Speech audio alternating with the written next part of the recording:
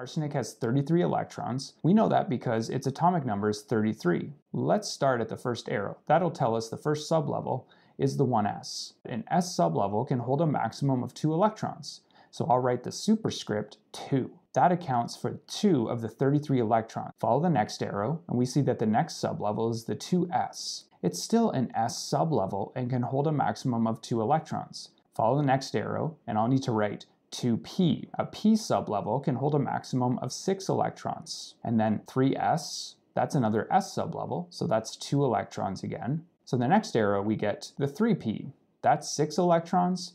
Then the 4s, that's 2 electrons.